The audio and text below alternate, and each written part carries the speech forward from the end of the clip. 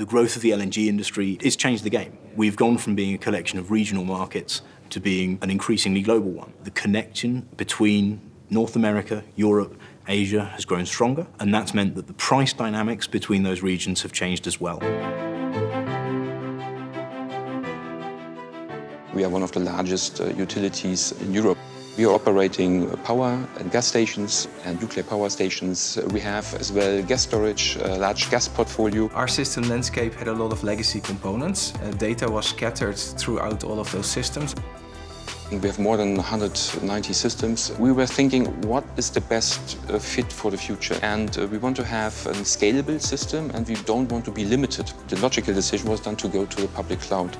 The architecture of our platform is very simple. We're using real-time big data from Talent, including the Talent data catalog. For storing our data, we're using Microsoft Azure and Snowflake.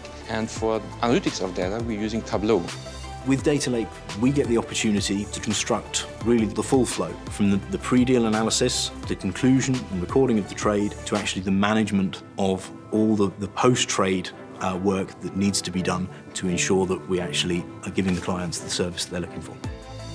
Market analytics is the prerequisite ingredient. So my team is responsible to forecast all the markets Uniper is active in, what the price of the power market will be in the next hour, but at the same time we're also doing long-term scenarios.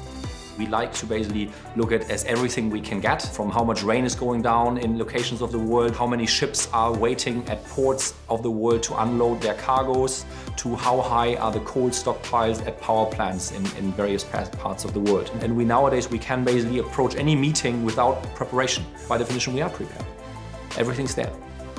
Very important is actually understanding the power demand. We need to understand how much gas Asia will take, how much gas the US can deliver, how the supply and demand behaves in Europe. You need the best available data. Because you set your thresholds, you want to get into a position at a certain price. And if you reach a price, you have to be fast. There's a window of opportunity, and you have to get into this window of opportunity. So when the traders actually want that an asset produces, the asset needs to be there. We have coal power plants, gas power plants, we have hydro. Nowadays, that the power plants, the running regime has changed, so it goes up and down. That stresses the component more. Where we use the data that comes from the IoT sensors, we combine that with the data from the trading people, and then we can derive how much time is actually remaining in a certain component in lifetime. Post-trade, on conclusion of a deal, that gives us a collection of obligations, whether it's settlement of cash, whether it's delivery of commodity.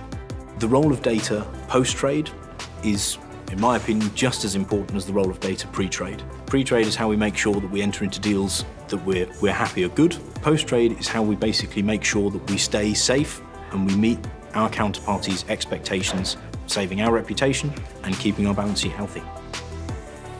We are at the beginning of the journey. We don't have to be afraid to come to this petabyte size, because we know that we have the best technology on our platform working. Our cost for data integration is by more than 80%. So in the past, it usually took 1 or 2 months to get the database connected. Today, we do this in days or even hours. If you look at the 2018, after 6 months, we covered our cost, which means we are profitable.